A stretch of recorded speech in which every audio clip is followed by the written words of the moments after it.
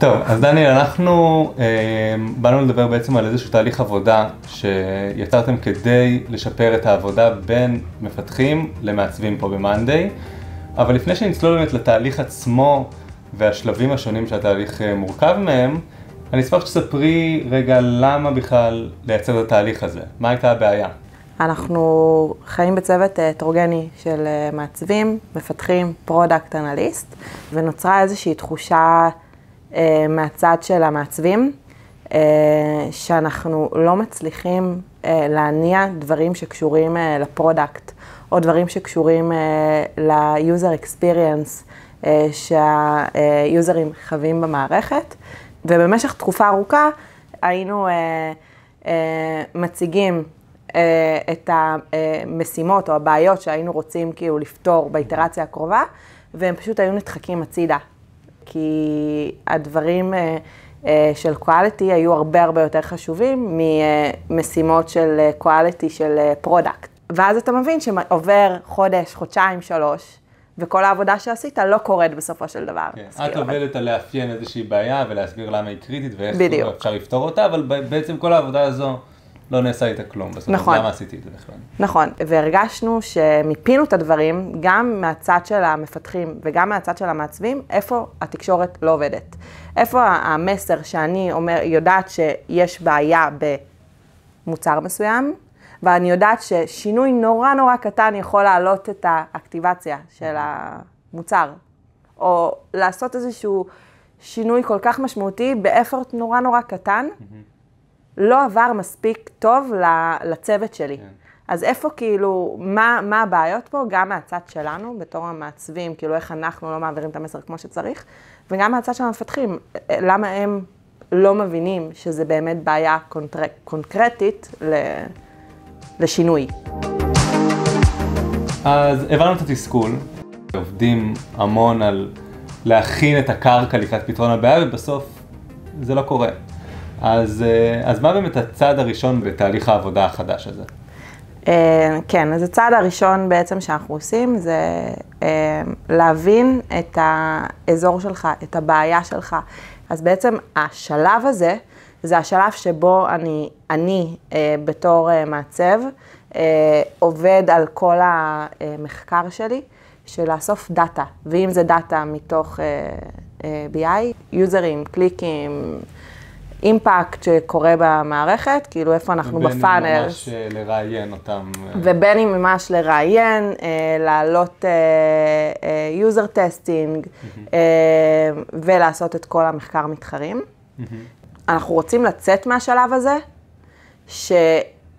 שכולם אליין, כולם מיושרים למהות של הבעיה.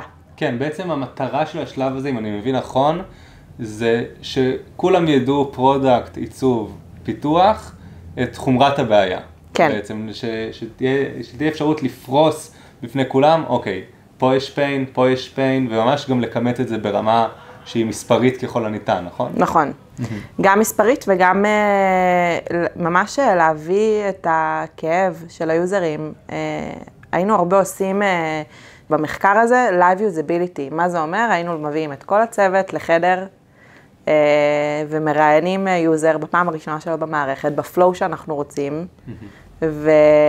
והדבר הזה כאילו היה נוכח, כאילו הכאבים פשוט עלו, בפעם אחת אתה רואה כאילו... בואו תראו בלייב, בואו נראה בלייב כולנו את הקושי שלו. בדיוק. והדבר הזה נורא חיבר את המפתחים לבעיות שאנחנו רוצים ולהכניס, ולא רק quality וקוד, גם כאילו המקום שלנו של הפלואוז שיעבדו כמו שצריך. טוב, אז השלב הראשון באמת ברור לנו, ואם עשינו אותו כמו שצריך, אז כולם מאוד מחוברים לבעיה. מה השלב השני בתהליך? אז השלב השני בתהליך זה שלב השייפינג. מה זה שלב השייפינג? שייפינג זה בעצם לקחת את הבעיה ולהצליח לייצר מוצר מהדבר הזה. ובעצם בפגישה הזאת זה מה שאנחנו מנסים לעשות. זה המקום להעלות בו את הקונצרנים, כן. ולהבין איפה אפשר להתפשר, או להתחיל לחקור לפחות איפה אפשר להתפשר, כדי להגיע לפתרון כלשהו, גם אם הוא לא עכשיו מ-0 ל-100, יכול להיות מ-0 ל-70, או משהו שם שמתקרב לפתור את הבעיה שלשמה התכנסנו. נכון, אנחנו תמיד אומרים 20-80, כאילו איך אנחנו בעצם מגיעים ל-80 שאנחנו באמת יכולים לפתור את הבעיה, זה בעצם איך אנחנו גורמים ליוזר להצליח לעשות את מה שהוא רוצה לעשות, או את מה שהוא צריך לעשות. טוב, אז עברנו את השלב הראשון, שבאמת הניתוח של הבעיה, עברנו את השייפינג, ששם בעצם כולם התחברו לא רק לכאב, אלא גם לפתרונות אפשריים, ויצאנו מהשייפינג, ובעצם אנחנו מתחילים לעצב, לא? נכון, זה השלב שאיזה כיף, אני הולכת לפיגמה, לתוכנת עיצוב, לא משנה איזה תוכנה, ומגשימה את החלום העיצובי שלי. אני צריך לזכור שיצאנו מהשלב הקודם עם כמה אופציות לפתרונות. אנחנו לא נרצה להציג לצוות פתרון אחד, עיצובי, כאילו פלואו אחד, אנחנו נרצה להציג מספר אופציות בשביל שנוכל לבחור מביניהם, להבין מה טוב יותר, מה עובד נכון יותר. אז זה השלב שאנחנו עושים, אנחנו קוראים לו design draft. וזה יכול להיות מאוד מאוד לא UI מפונש עכשיו, אבל רגע שה-UX יעבוד כמו שצריך. כן. והזרימה והכל יעבוד כמו שאנחנו היינו רוצים שזה יעבוד. זה לא משנה איך ה-design review הזה קורה. הוא יכול לקרות בסלק, הוא יכול לקרות בזום, הוא יכול לקרות במשרד של רגע אני מסתובבת ואני מראה להם את הזהו, כפגישה, כאילו זה נורא תלוי ברמת החומרה, הבעיה, הפיצ'ר, כאילו מה שאנחנו רוצים לעבוד עליו, אבל תמיד אנחנו נגדיר את הבעיה, עוד הפעם אנחנו נגיד, זה הבעיה שאנחנו רוצים לפתור, זה מה שדיברנו בשייפינג, הנה שלושת האופציות. כן. אופציה אחת, יתרונות וחסרונות, אופציה שנייה, יתרונות וחסרונות, אופציה שלישית, יתרונות וחסרונות. מה אתם חושבים? יש איזה כיוון שנראה לכם זה? אולי צריך לחשוב על משהו אחר. מעולה. אבל זה תמיד כאילו מעל, דיזיין ריוויו תמיד נמצא מעל כל השלבים. כאילו לא משנה אם אני מהרגע שיצאתי מהשייפינג עד הרגע שאנחנו מוציאים את זה החוצה. אז בעצם שלב הדיזיין שאנחנו מדברים עליו, במקביל לדיזיין עצמו שנעשה והפינג פונג הזה, יש גם את עבודת המפתח שקורית ברקע, שהוא מקבל את הכיוונים השונים של דיזיין שהצעת, והוא עושה את המחקר שלו. בסדר, זה ייקח לי X זמן עבודה, זה יותר מורכב תשתיתית, זה פחות מורכב טכנית וכו'. אז בעצם השלב הזה, זה קורה במקביל קצת שני הדברים האלה. זה קורה במקביל, וזה גם קורה במקביל לאיטרציה שהוא עובד על דברים אחרים. כן. כן, כאילו זה לא אמור להוציא אותו מהפוקוס. יכול להיות שאנחנו נעשה פגישת שייפינג שנייה, ונעבור על הדברים. זה פשוט קורה כאילו ongoing כל הזמן. ובעצם השלב הזה מגיע לסיומו, כשהחלטתם על כיוון דיזיינרי מסוים, שגם הפיתוח שלם איתו. בגדול כבר, אתם מסיימים את השלב הזה כשהגעתם לאיזושהי הסכמה. בדיוק, אנחנו בעצם נרצה לצאת מהשלב הזה הכל סגור, כאילו כל המעגל הזה סגור. אחרי תהליך הדיזיין הזה שחלקת במסגרתו כל מיני כיוונים עם הצוות, בין אם זה פרודקט, בין אם זה המפתחים, חלקתם כל מיני כיוונים אפשריים, נלעלתם על איזשהו כיוון, עולים לאוויר או שיש עוד איזה משהו רגע שצריך לקרות לפני? אז יש איזשהו שלב שקורה רגע לפני שאנחנו מכניסים משימות פיתוחיות שיקחו זמן מפתח. יש לנו ממש זמן מוגדר ביומן, שאנחנו קוראים לו פרה-פלנינג, שזה בעצם השלב שבו, רגע לפני הפלנינג, אנחנו רוצים שהמפתח שעובד על המוצר הזה, ייתן את הערכה הטכנית שלו. האם הדבר הזה יכול להתכנס בזמן שהגדרנו מראש, או האם לא, ויכול להיות שאנחנו נצטרך לפרק פה את המשימה.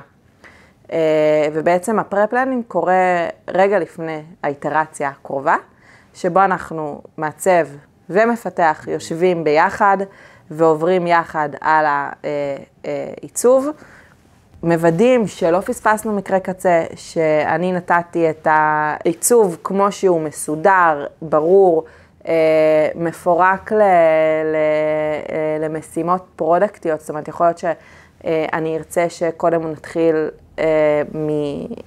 מאזור מסוים לפני שמגיעים משהו אחר, אז אנחנו ניתן כבר כאילו priority לדבר הזה. אחרי שהשלב הזה קורה, המפתח יוצא לפרודקשן, אנחנו מתחילים לעבוד על הפיצ'ר, והשלב הבא זה השלב שהפיצ'ר יכול לצאת ליוזרים שלנו.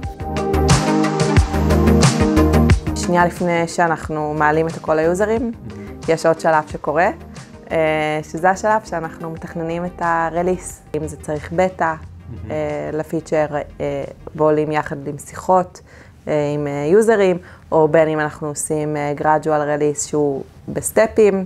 בעצם כל הצוות אבל ממש יודע ומכיר את התוכנית רליס של הפיצ'רים. כולם יהיו שותפים לרליס, כמו שכולם יהיו שותפים בשייפינג.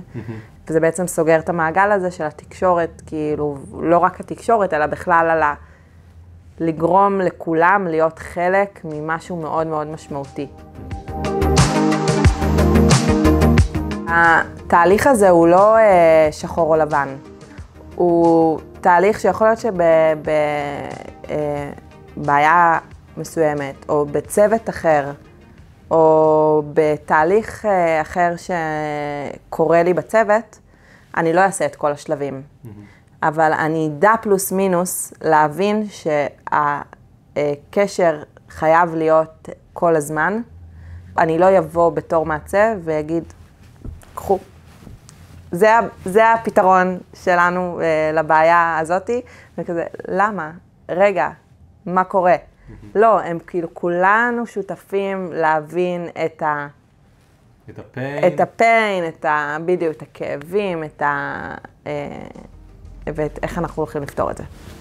דניאל, תודה רבה. בבקשה.